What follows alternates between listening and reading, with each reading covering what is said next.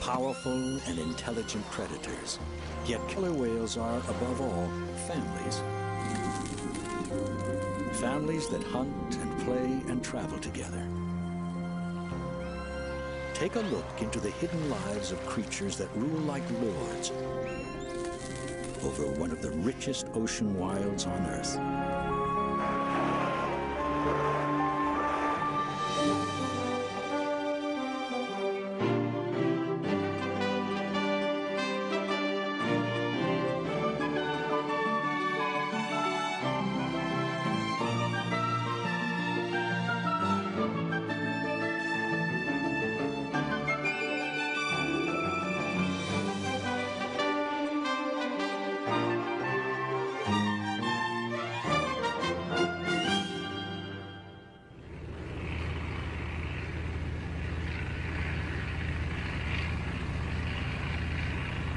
The journey is an attempt to peer with a camera into a hidden kingdom of killer whales in the Pacific Northwest.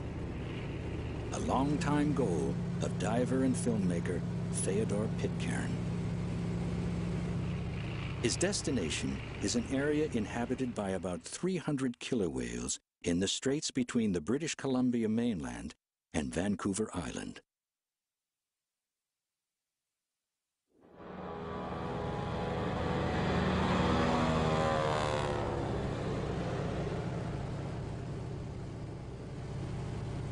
Traveling to film the unseen events of ocean life is a kind of continuing pilgrimage for Pitcairn.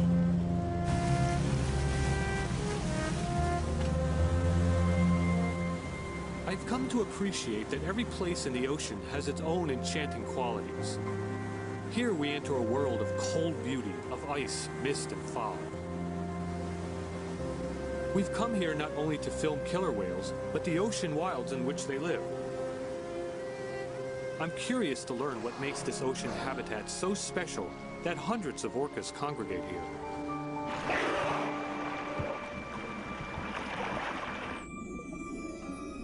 To humans, the ocean here is unbearably cold. I must protect myself from its sting by wearing a dry suit that seals out the frigid water. Sometimes I can see only a few feet away through the murk of plankton and other particles. Powerful currents often buffet me about. These cold water winds blow constantly through the kelp forest of the bottom, so that the realm of the killer whale seems like a place invented by animators who can make plants seem like a troupe of dancers.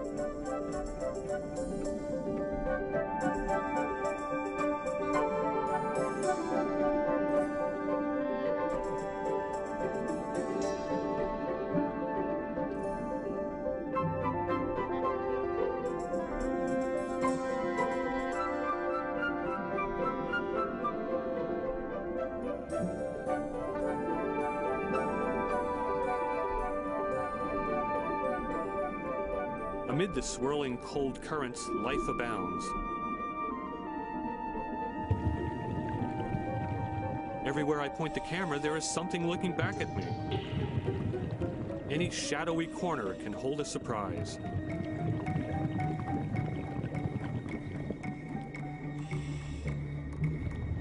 Curiosity is not limited to our species.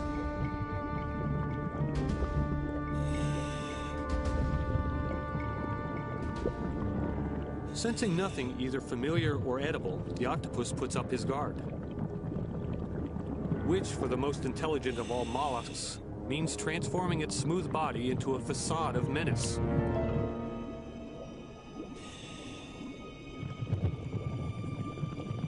I know from experience it's not likely to attack something as large as me.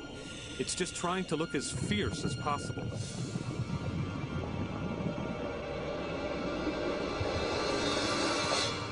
When I don't appear terrified, it's time to leave.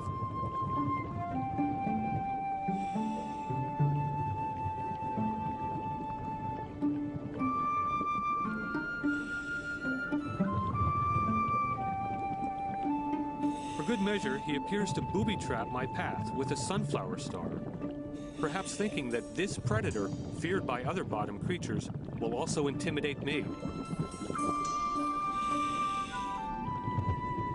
To avoid frightening the octopus, Pitcairn moves off in a different direction, only to come upon another strange creature.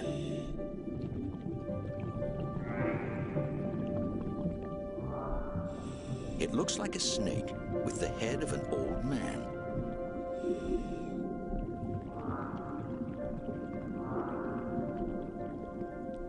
Its name, the wolf eel, suggests ferociousness, and its powerful jaws can crush spiny urchins.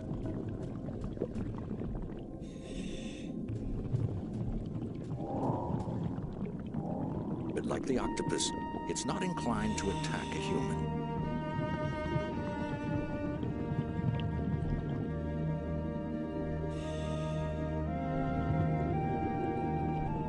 The wolf-eel pair pay Pitcairn little notice, preoccupied more with courtship and their version of nuzzling.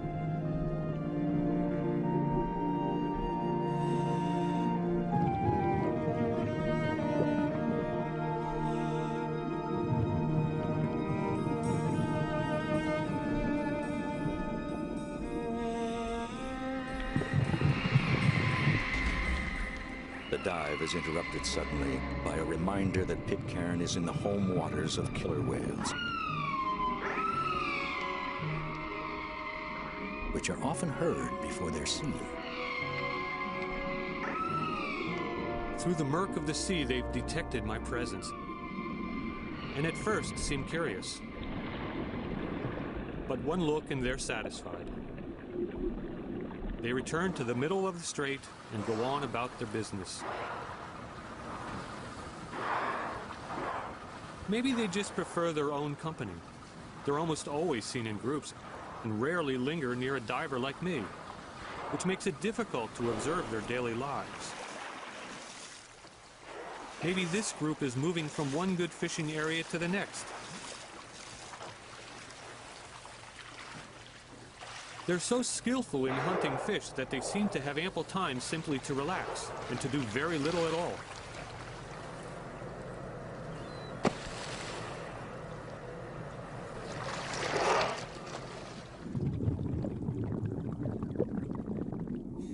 Other creatures in the killer whale realm below must survive by eating organic matter blowing by in the endless currents. Like this nudibranch, a kind of snail without a shell, each invents its own way of capturing morsels of food. Sweeping the water with its umbrella-like bonnet, the hooded nudibranch acts like a fisherman, casting a net to catch passing plankton.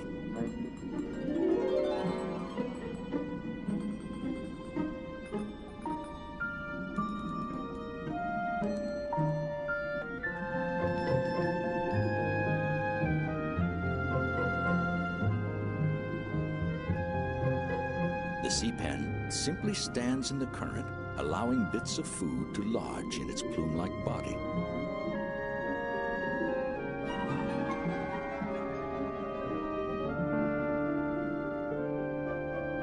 The basket star, an animal that looks like a small bush in winter, snags passing food with its branches. Barnacles scoop through the water with their feathery back legs and eat whatever they catch.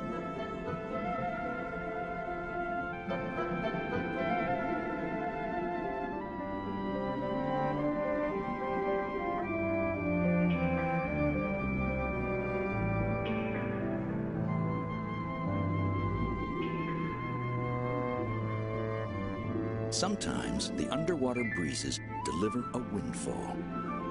The jellyfish can rise and descend by pulsing, but its direction through the sea is determined mostly by the currents.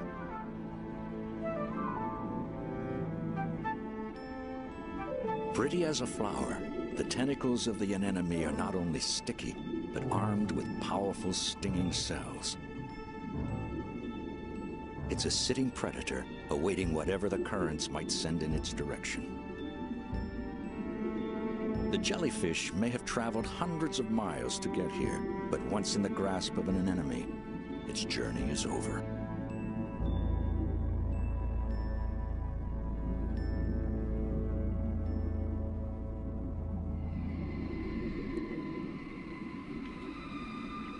Killer whales are not the only formidable creatures here, but through size and intelligence, they dominate this undersea world, as strikingly as humans do the land.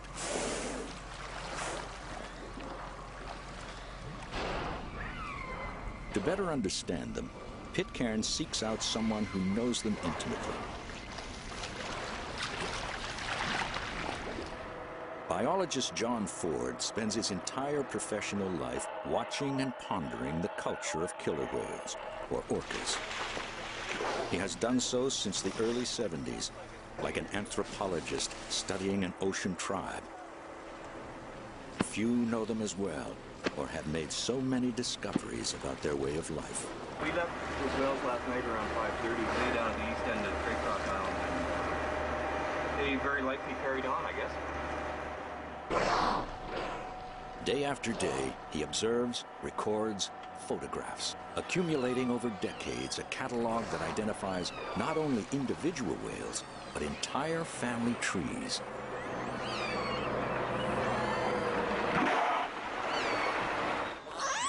The calls of the whales are often loud enough to be heard from a boat, and Ford has learned to pay special attention to these sounds.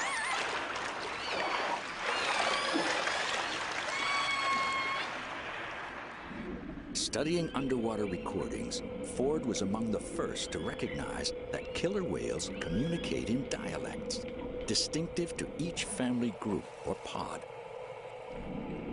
An individual's family heritage can be determined from the unique calls it makes.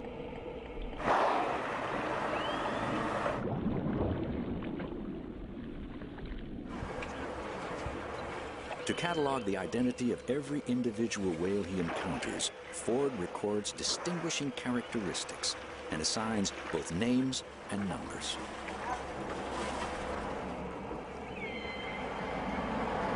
A37 and 46, they're two brothers just swimming together,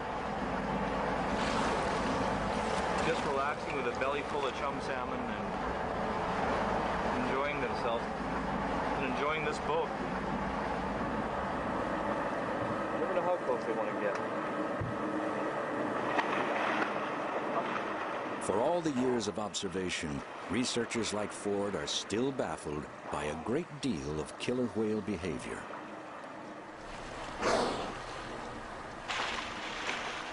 The whale that was flipper slapping and tail slapping and following us along there is A64 schooner, just a juvenile.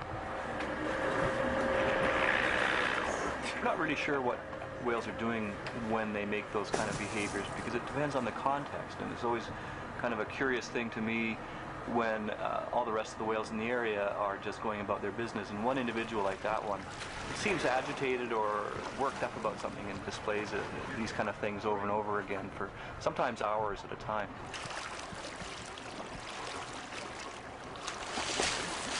Because monitoring from a boat is limited by weather, Ford has installed a permanent sound monitoring system. Linked to a transmitter, it broadcasts continuously to his office.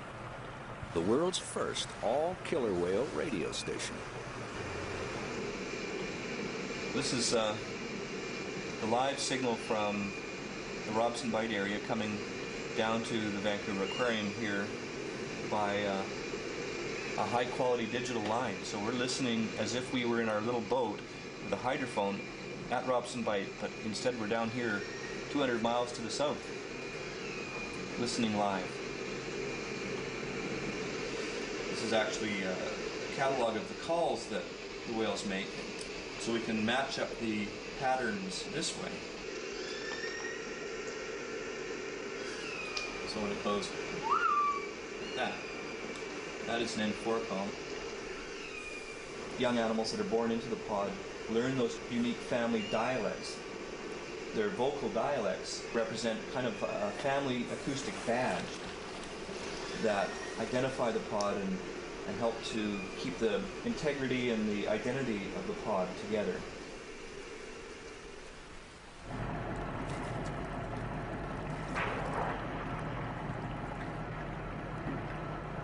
My goal is to film them underwater in their own fluid realm.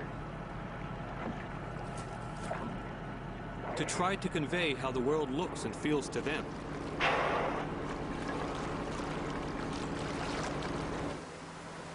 While they don't seem to like swimming close to divers, they often like to be near boats. So we experiment with a camera suspended on a pole, hoping to get some close-up views of these wary creatures.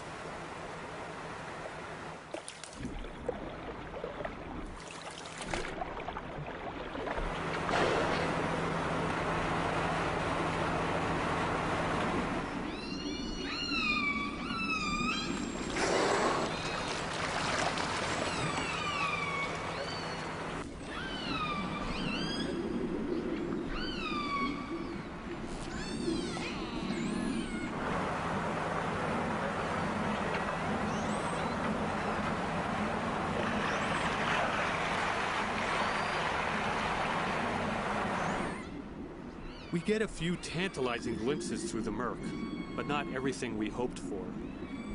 We'll have to find a location where they're more at ease and devise a way to place our camera in their world without attracting their attention and suspicion.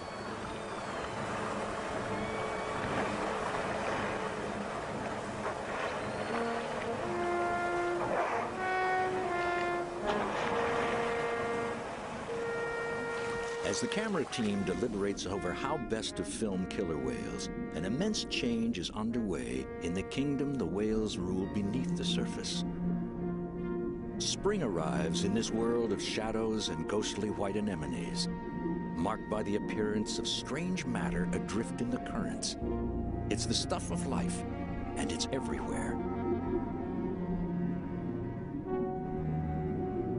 A female sea cucumber prepares to launch a bundle of eggs. Nearby, a male has begun to eject sperm.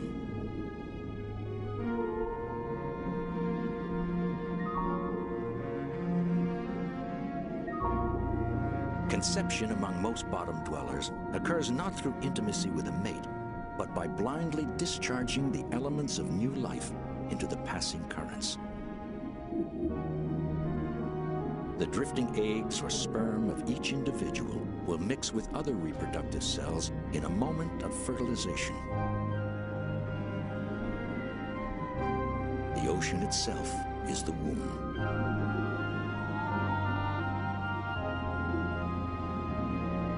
Throughout the coastal seas, creatures of the ocean floor cast the seeds of their next generation into the liquid breezes.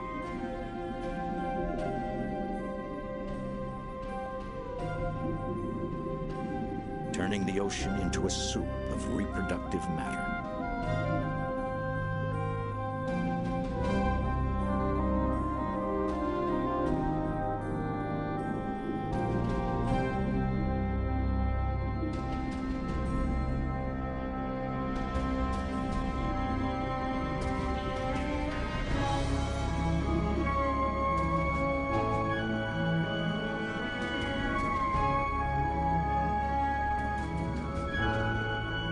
A great percentage of the spawn sent off by creatures like the slime sea star is likely to be intercepted.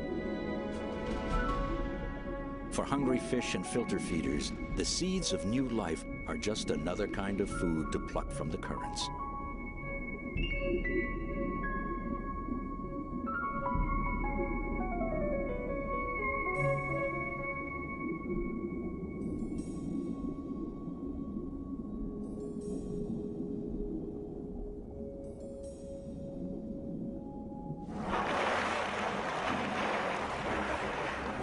Though killer whales are mostly just observers, their world explodes each March with a rush of predators. Dolphins, harbor seals, seabirds, and sea lions, all attracted to a massive spawning event that overshadows those of the bottom dwellers. Tens of millions of herrings stream from the open Pacific toward the British Columbia shoreline to spawn. To get there, they must make it through a gauntlet of carnivores.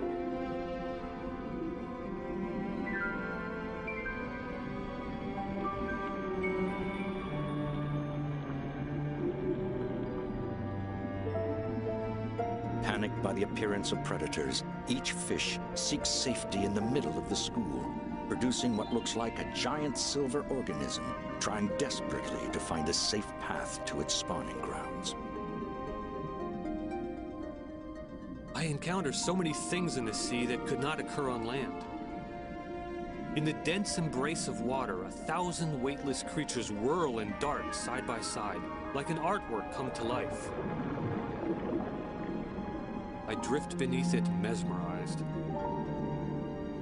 The local people call it simply a fishbowl, belying the elegant symmetry and beauty of what I see down here.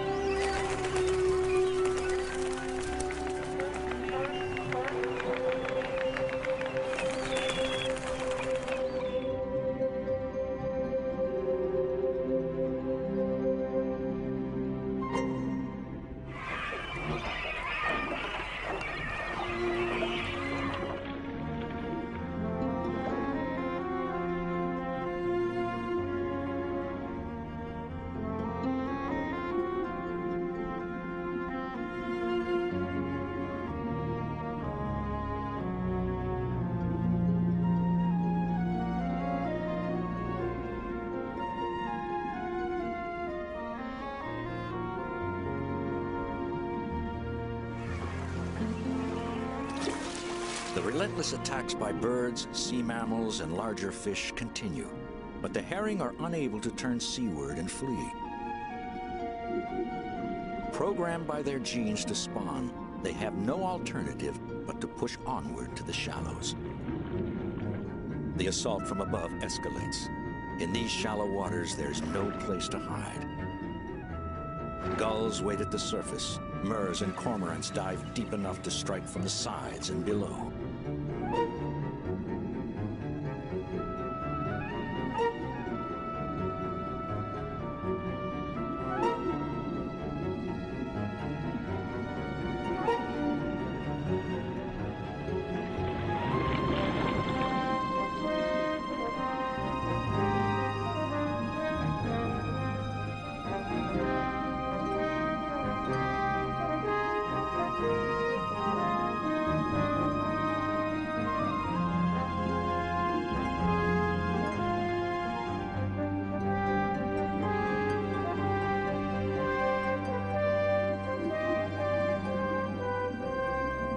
For a time, the annual herring frenzy so dominates life along the coast that it attracts even migratory gray whales into the realm of the killer whales.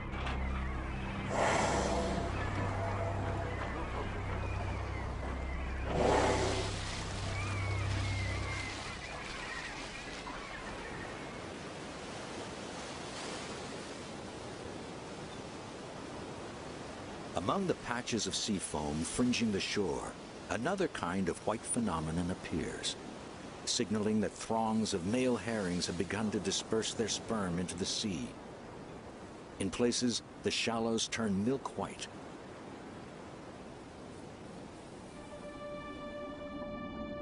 The release of these clouds of sperm, or milt, triggers a reproductive frenzy. The females try to press their eggs into the milk deposited by the males on the bottom. All the while, the milk drifts upward in such volume that vision becomes difficult.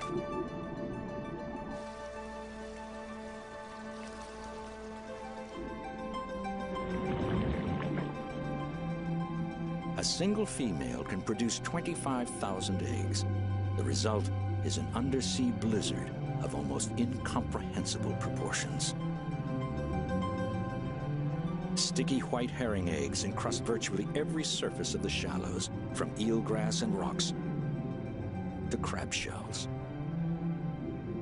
Nearly all of the eggs will be lost to predators and the whims of the sea. But if only 1 in every 5,000 produces an adult, the herring population will be sustained.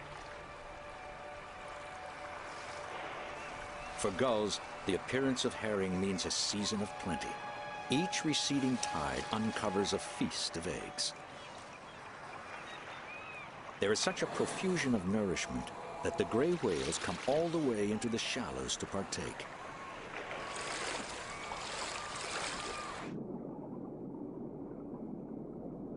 raking the eelgrass with its baleen plates.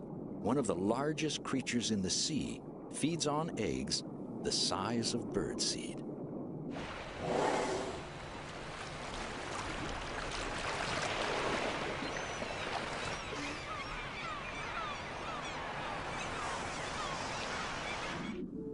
Though most of the herring return to deeper waters, some die of wounds or stress. The sunflower star takes care of those left behind.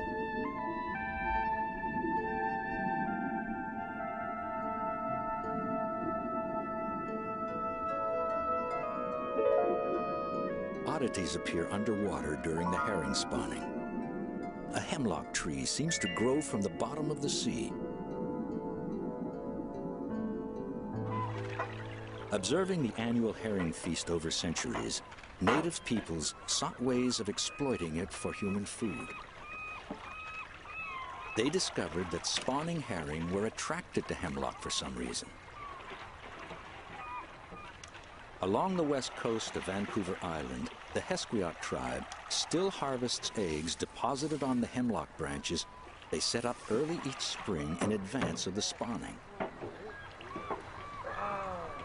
Like their ancestors, present-day Hesquiots treasure the herring caviar as a delicacy. Their harvest is purely for tribal consumption.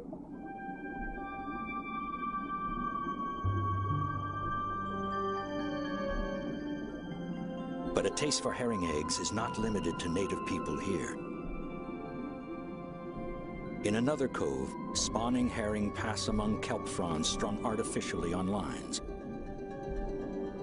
The Ahusat and Toquot peoples of Vancouver Island have modified their traditional herring harvests to take advantage of the great demand for herring eggs elsewhere. In Japan, herring roe is a delicacy that commands high prices. The tribes and some non-native fishermen as well catch schools of herring using fishing nets, then transfer them into netted enclosures where they spawn on the kelp fronds.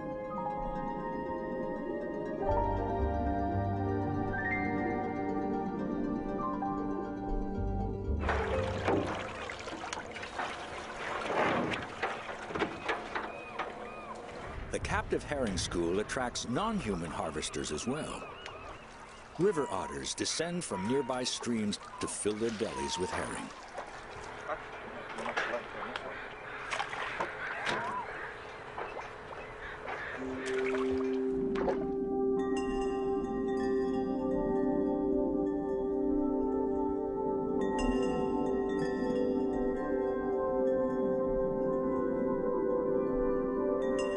Working under commercial licenses, each year the two native tribes can each collect as much as 40 tons of eggs on kelp.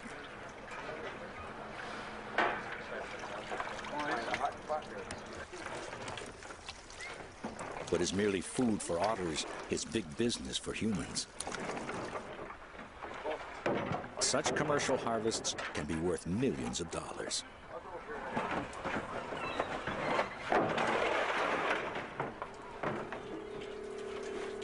Egg-laden kelp fronds are salted, packed, and shipped by air to Japan today.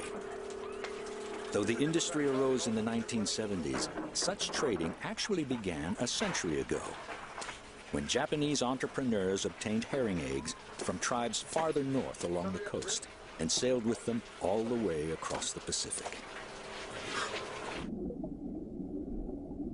Yet the commercialism is mixed with an ancient respect for the cycles of nature. When the harvest ends, the nets walling the enclosure are opened, permitting the herring to escape, in the hope they will return and spawn again next spring. Though killer whales nibble at the spawning schools, herring make up less than 5% of their diet. They are awaiting a spawning event still to come that will bring their favorite prey into these waters.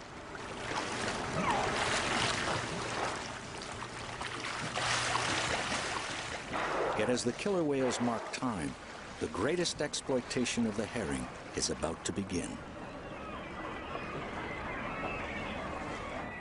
It dwarfs the hunting by ocean animals and the harvesting by natives. In Vancouver Island harbors, commercial fishing boats await the start of a different kind of herring frenzy. Attention Gulf of Georgia herring seine fleet. This is the Fisheries Patrol Vessel Chilco Post. The herring seine fishery will commence immediately. Only licensed fishermen... The opening of the herring season is the beginning of an ocean gold rush. To prevent overfishing, authorities stringently limit the commercial herring season, often to only a single day each year. Sometimes to only 1 hour. 1 hour in which many fishermen must haul in most of their fishing income for the entire year.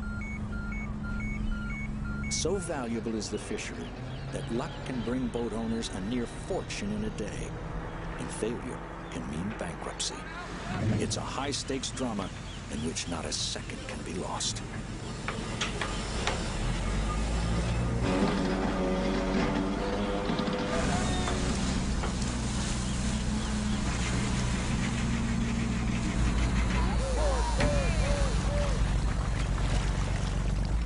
After racing to find a school using sonar, they must quickly encircle it with a seine net.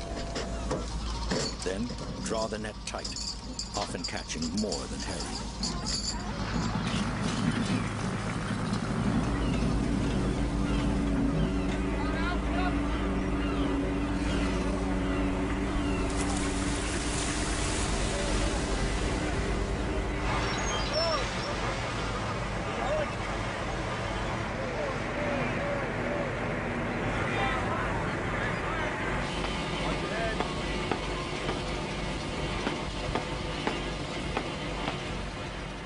Making money on herring requires spending it. A seiner and its complement of equipment can cost $1.5 million.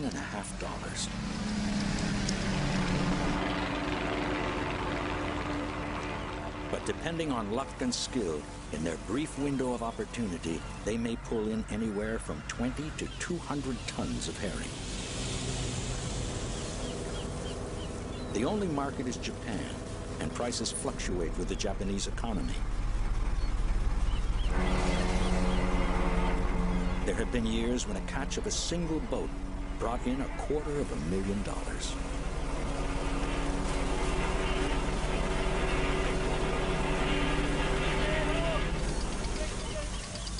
An unintended catch of large mammals can mean damaged nets and panicked animals.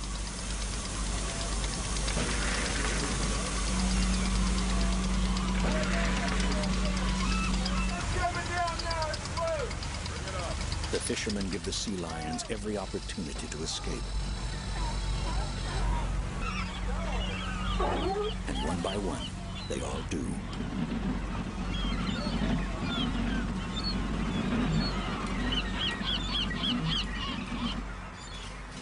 Herring return to the same waters each year to spawn. If too many are caught, those waters will be barren in future years. Already, some areas no longer support a fishery, and there are debates over whether the herring population is being jeopardized by too much fishing.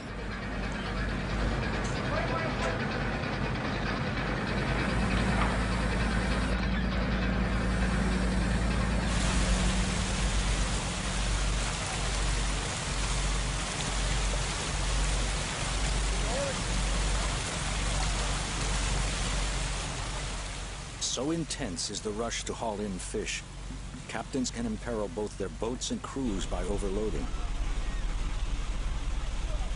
Even large vessels can be overturned by 200 tons of fish in their net.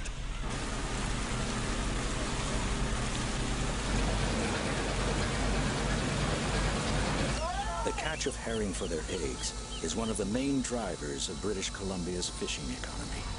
But unlike the harvests by marine animals and native tribes, no herring survive to return to the sea.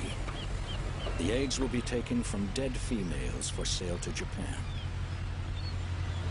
The tons of remaining herring carcasses will be sold not as human food, but for the most part as fertilizer.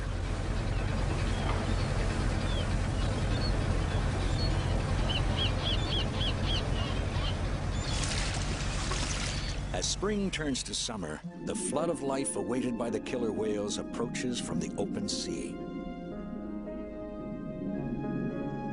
Salmon by the millions in wave after wave.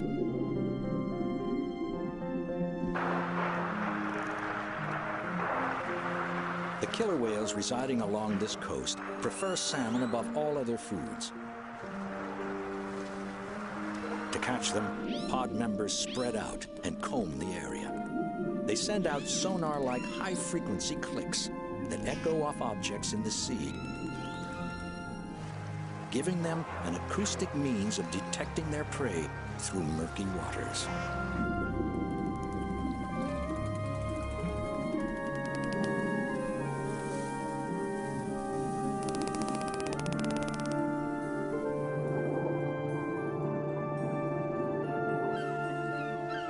Through summer and into fall, those salmon that survive seek out their natal streams and begin a difficult journey against currents and rapids.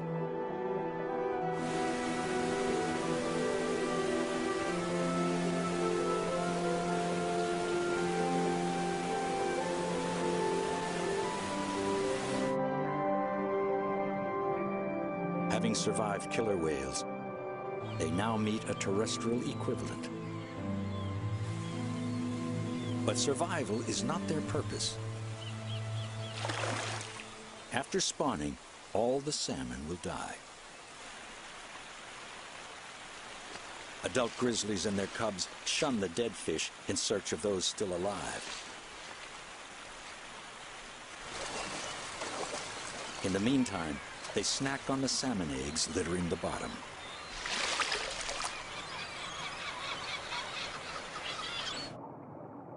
When more salmon arrive, the bears feast relentlessly. Grizzlies face a deadline as fall approaches. To survive the long sleep of winter, they must pack on as much fat as possible.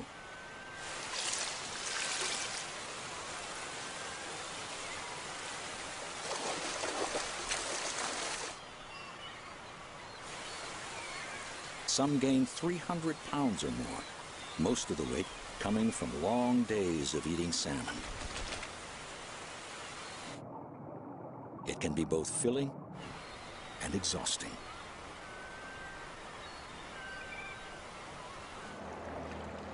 For John Ford, salmon season provides an opportunity to learn more about killer whale feeding techniques and preferences.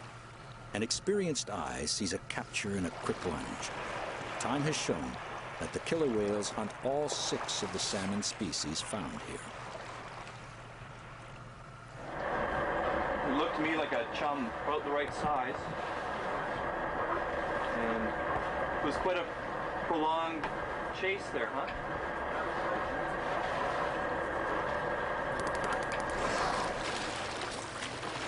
We saw him take a chum salmon, very likely. There's a big run of chum salmon coming through the strait today, and we managed to get a scale sample from that kill. Oh, that's a bit of silver, yeah.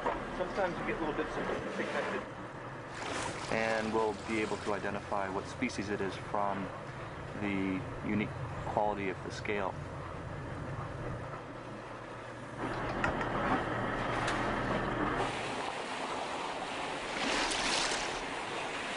As if from nowhere, a pack of white-sided dolphins appears, interrupting the killer whale hunt. The dolphins rocket about, bothering the whales, like a gang of rowdy youngsters. It's an odd mingling of 2 marine mammals, but Ford sees it often. Those dolphins like to pester the whales.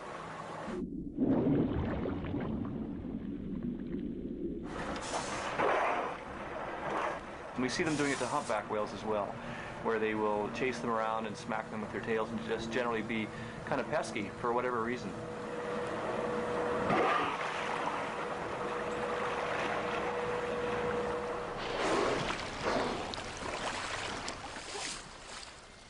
Suddenly and inexplicably, the dolphin pack disappears. Other sea mammals in the vicinity seem to be on alert, as if some kind of menace approaches.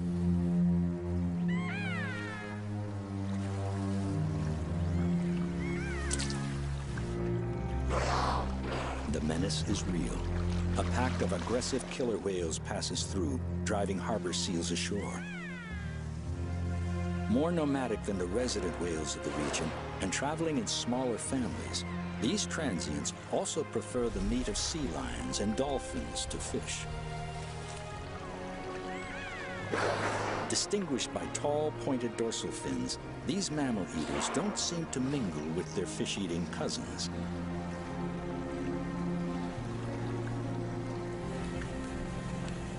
Evidence of the often violent ways of transients can be graphic.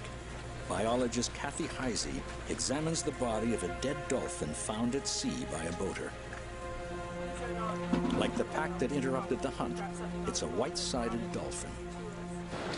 I can tell you for certain that it was killed by a killer whale, just judging by the teeth rake marks on its body. And whether it was killed by transient killer whales or resident killer whales, I can't tell you, but my guess is it's transients, because those are the only ones that we've seen fatally attacking animals. And what's surprising to me is that they didn't eat it, because they obviously injured it and perhaps played with it even for a while after they killed it, just judging by the different types of rake marks that are on its body. They're all at different angles and they're all quite deep.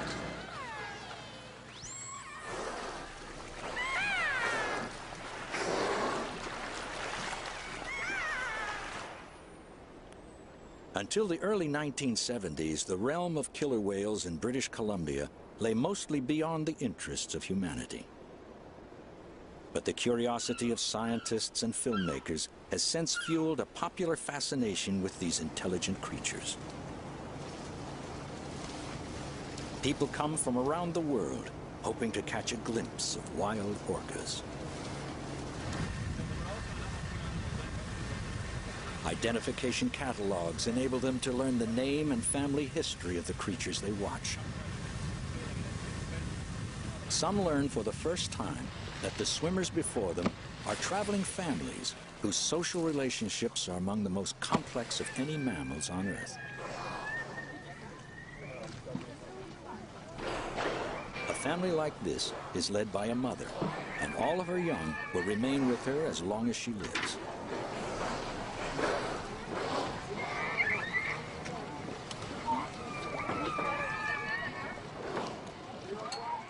Approaching the boat is not just a juvenile whale, but someone's daughter, sister, granddaughter.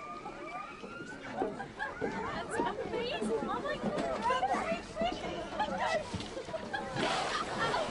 Oh my God!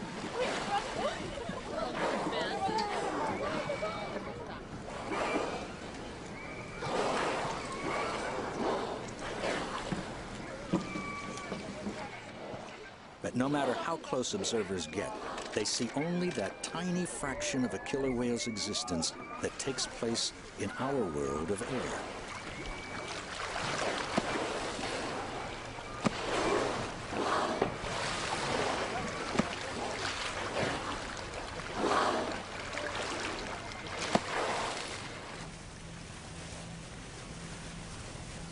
Pitcairn and his friends have devised a plan to peer, at least briefly, into the hidden part of killer whale existence by going where other visitors cannot.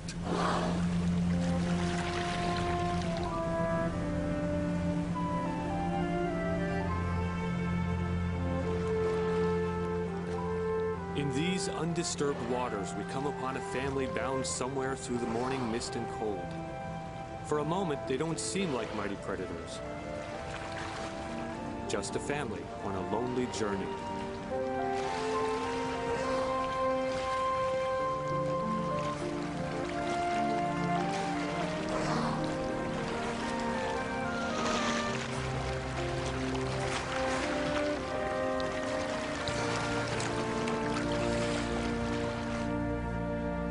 Pitcairn's destination appears unremarkable.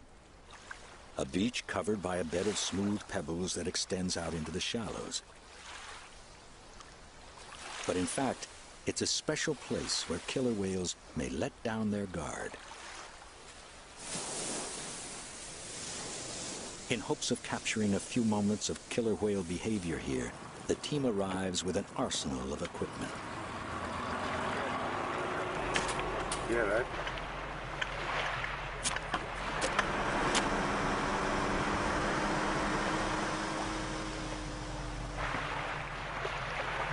Pitcairn and his team have secured special permission to film in this ecological reserve, a whale sanctuary off limits to whale watchers. To avoid disturbing the whales, no diver will enter the water, only a remotely controlled camera. The underwater cameraman must learn to practice his craft sitting on dry land before a miniature steering wheel. Mr. Orca. The team will set up camp, then wait to see if any whales show up. As they prepare, killer whale sounds arise just offshore, an auspicious sign. They toss a hydrofoam into the water. Pitcairn's worry is that the effort will turn out to be a waste of time. This is his second attempt. The previous year, the team waited 3 weeks and no whales ever showed up.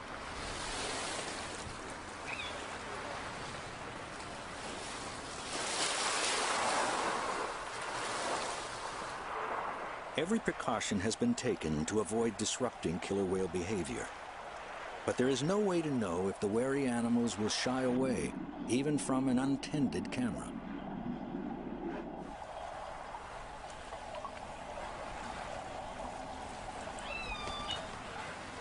The wait begins.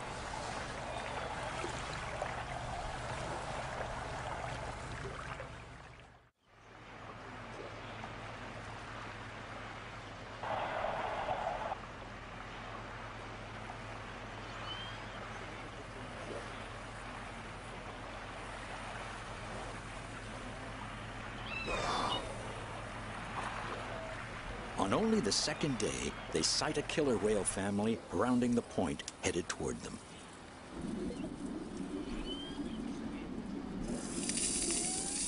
The underwater microphones pick up the raspy sound of a whale scraping against the bottom. The area is called a rubbing beach because killer whales frequently seek it out to rub their bodies against the bed of pebbles. No one is sure why. Their markings show them to be a family well known to scientists in the area. A 52-year-old matriarch named Stripe, her 3 children, and a grandson. The tallest fin belongs to her 28-year-old son, Okisolo, the most enthusiastic among them when it comes to rubbing.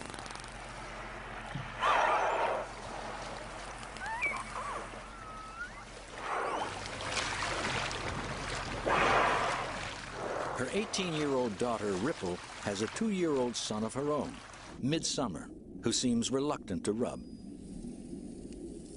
but follows his mother when she makes a pass across the bottom.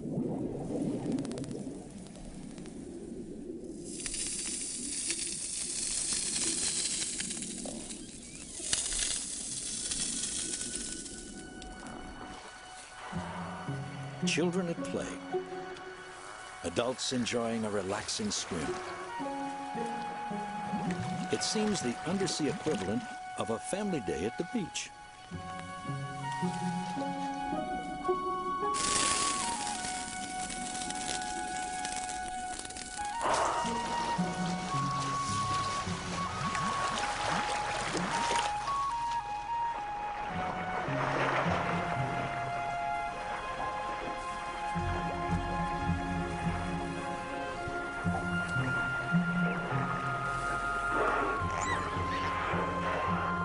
Though Stripe also rubs occasionally, the matriarch stays close to her grandson and youngest son, 7-year-old Fife.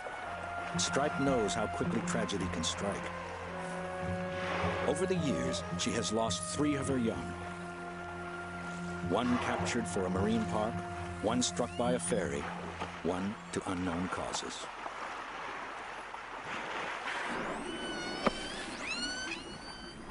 Little Midsummer continues to frolic off the beach, but he won't dare descend to rub the bottom.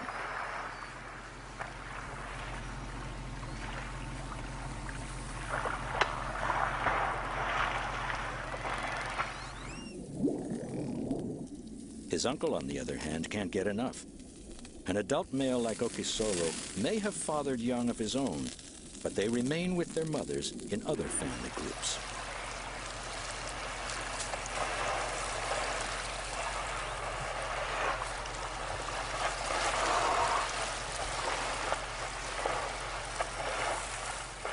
Okisolo will not leave his own mother all of her life.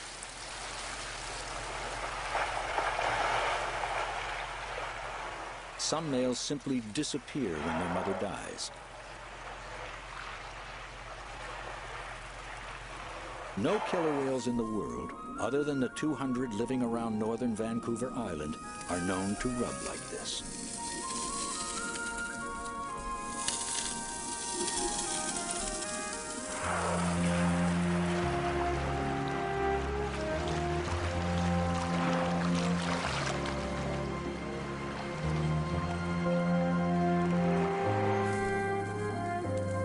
We are as puzzled as other observers.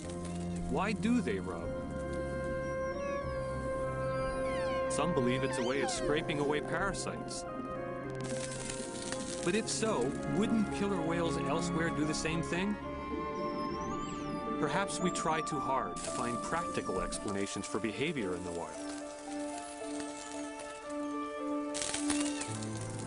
Maybe the killer whale families here have simply found a way to have fun, something that just feels good. And across generations, they've passed on this little tradition of pleasure and the whereabouts of these pebble beaches. It's their secret.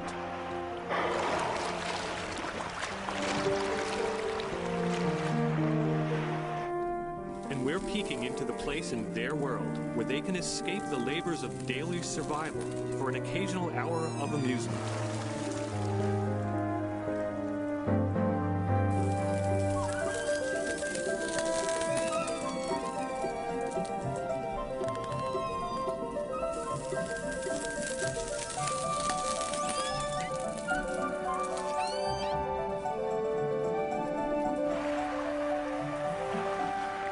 As the others watch from offshore, Okisolo returns for one last rub.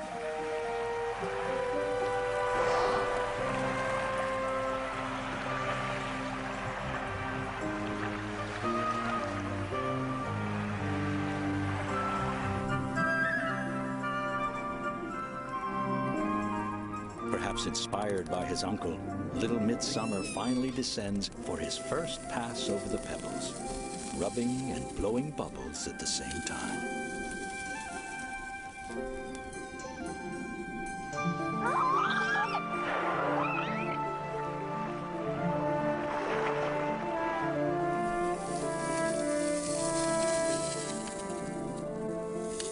Watching their last pass across the stones, I'm reminded yet again that we can't really comprehend the minds of creatures who dwell in a liquid world, so different from our own. And yet we share with them the concerns of parenthood and the devotion to family, and maybe also a need for sheer fun. At least that's what I would like to believe. It is one thing to observe anonymous animals in the wild, quite another to know them by name, to know their ways of relaxing, to know even their family tragedies. As they leave, they no longer seem to us strangers in an alien realm, but a family heading home from the diversions of a summer afternoon.